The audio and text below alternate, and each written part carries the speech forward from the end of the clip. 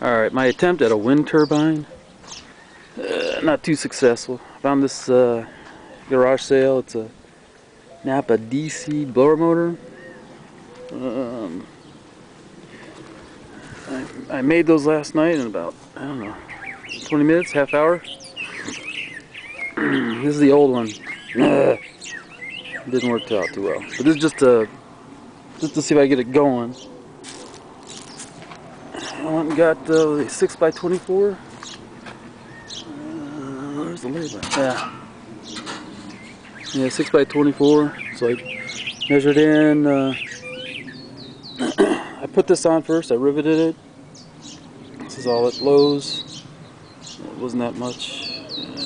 I measured two marks on here.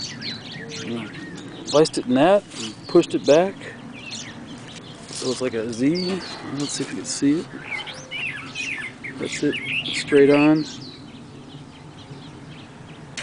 Oh. But it did spin, not like that one.